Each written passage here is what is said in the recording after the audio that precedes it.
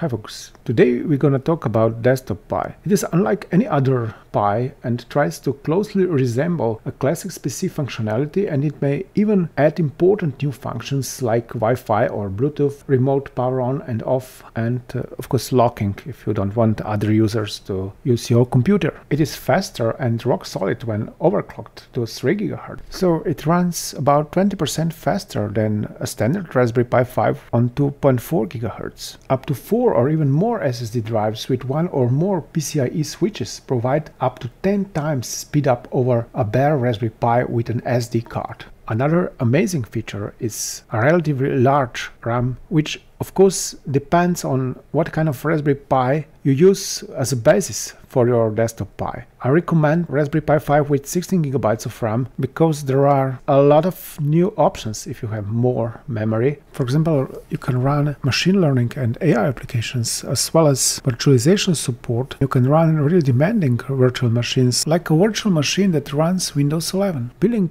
a desktop Pi is so inspiring because you can improve on a classic PC design. Desktop Pi makes it easy to prevent your computer being seized by malicious code while browsing the internet, while still providing much more power than a standard Raspberry Pi 5. Though you cannot buy a desktop Pi, you can build one yourself. It is not too difficult, and I want to show you how to do it in this video. This is it. This is how Raspberry Pi 5 with 16 GB of RAM looks like with no cooler. So this is just the battery assembly. I just plugged in here, so everything is the only modification that this is for external power on button, and this is header for analog video. So this is all. Here it is, how it looks like. You see, this extension is actually to connect the circuit to power on through expansion port, but otherwise it's a very nice unit, as you can see. My desktop Pi is based on a Raspberry Pi 5 with 16 GB of RAM. But if you already own a Raspberry Pi 5 with 8 GB of RAM, it will probably be almost as good. Though many classic mini PCs only allow for one SSD drive to be installed, Raspberry Pi 5 needs an extension board. You can choose between cards with one M.2 connector, 2 or 4 M.2 MK connectors. The latter allows you to install up to 4 SSD drives. However, not all PCIe extension boards are the same. Almost all are based on ASMedia SM1182 and SM1184 PCIe switches, which allow for 2 or 4 PCIe devices to be connected to Raspberry Pi's one-lane PCIe port. ASM has also produced a newer model of PCIe switch, which is commonly used with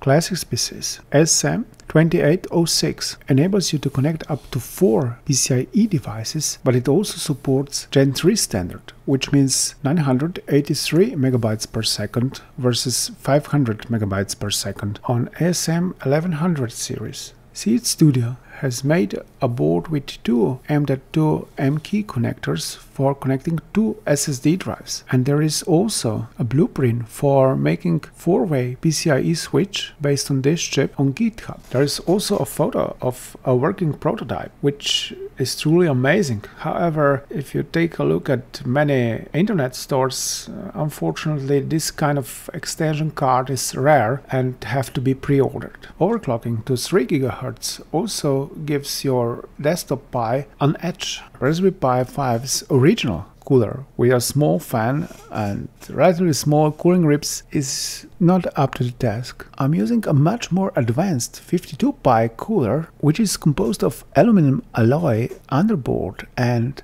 cooling ribs with a fan that goes on the top of Raspberry Pi 5's PCB. There is no room for heads or underboards. However, you need a head or underboard if you want to connect an SSD drive. Or maybe there is another solution. I have an extension board with 4 M.2 connectors. The only option to mount it was sideways. Therefore, I had to rearrange power supply to be able to do it. My Extreme Raspberry Pi has also got a classic disk that is connected to one of USB ports. There is another USB port that is used to connect a sound card with an analog sound input and analog sound output. There are also a number of other devices that I'm not going to talk about right now, but let's rather focus on power supply. Do you think that the original power supply, which can provide at most 27 watts, is enough for all this? The answer is simply no, because if you have 4 SSD drives and 1 hard disk and maybe another USB device, then you would have quickly exceeded the capabilities of the original Raspberry Pi 5's power supply. No wonder why a classic desktop PC usually has a much more powerful power supply. Let's say 400 watts, 600 watts, 1000 watts. But we don't need this power to run Raspberry Pi 5 with all its add-ons, except maybe if we need a very powerful graphics card. Currently there are no commercial solutions available yet, and drivers are not reliable. So I've decided to skip this part, at least for a little while, and rather focus on what I actually need. I've decided to go for an industrial 150 watt 5 volts power supply, which is in the same price range as Raspberry Pi's original power supply. The thing that you can connect such a power supply through USB-C port on your Raspberry Pi 5. Maybe. It depends on what devices your Raspberry Pi 5 is going to power. However, powering 2 or more SSD drives would have surely exceeded its capabilities, as well if you connect an additional hard disk or SSD drive through a USB port. Fortunately, this problem is well known by Raspberry Pi 5 add-on manufacturers. The easiest way to solve it seems to be to route power through the extension board instead of through Raspberry Pi 5. This means that Raspberry Pi 5 gets powered from the extension board, which has, for example, 4 M.2 connectors and can host 4 SSD drives. However, there is still a problem where to get enough power from the original Raspberry Pi 5's power supply to run Raspberry Pi 5 as well as all the SSDs. You can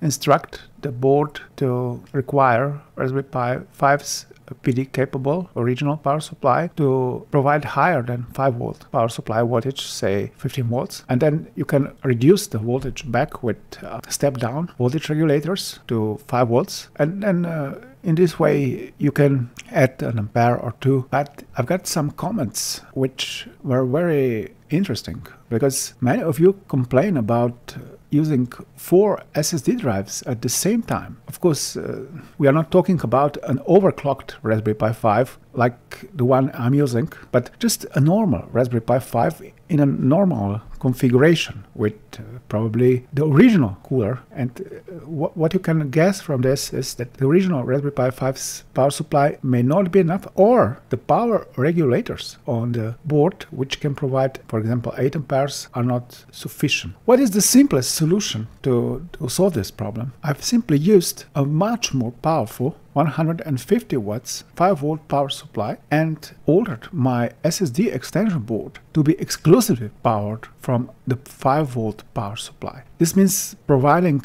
thick enough cables and rearranging the power supply to skip 5 volt voltage regulators, because the board doesn't work if you connect 5 volts while the voltage regulators are still connected to the power circuit. So you literally have to find pads on the board and connect wires there. At the same time, you have to cut off the voltage regulators. You get some kind of arrangement where the board is powered directly from your power supply. Though you don't need 5 volt voltage regulators anymore, there still have to be 3.3 volt step down voltage regulators, one for each SSD drive, as well as one for the PCIe Switch, which also needs 1 volt power supply. To gain even more functionality, I've decided to power my Raspberry Pi 5 through the 40-pin expansion port instead of the USB-C port. The latter can now be used to power other devices and communicate to them at the same time. It also enables Raspberry Pi 5 to work as a USB device, which is very useful if you are testing any kind of Android advanced software, or if you want to share your Raspberry Pi 5's resources like an Ethernet connection, Wi-Fi connection, or Bluetooth connection to a classic PC or other Raspberry Pis.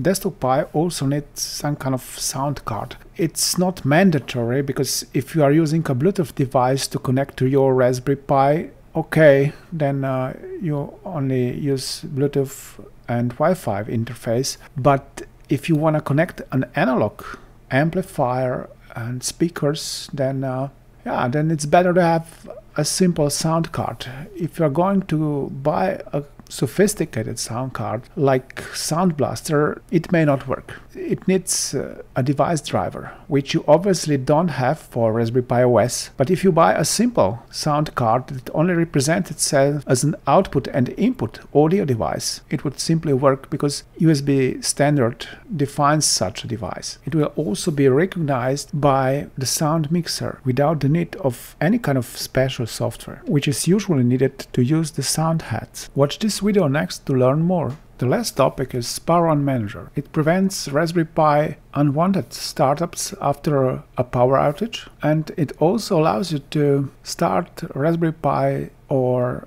shut it down remotely. It operates Raspberry Pi 5's external power on button signal, as well as it has its own power on and off button for the user. An inbuilt Wi-Fi Bluetooth module allows for remote locking or remote control over the Raspberry Pi. You can control desktop Pi, power state or locking through another Wi-Fi device, like a smartphone or another PC with Wi-Fi and Bluetooth interface. If you want to build it yourself, watch this video next. Thank you for watching. Please press like and subscribe buttons if you've liked the video, and don't forget about the notification bell. See you in the next video. Bye.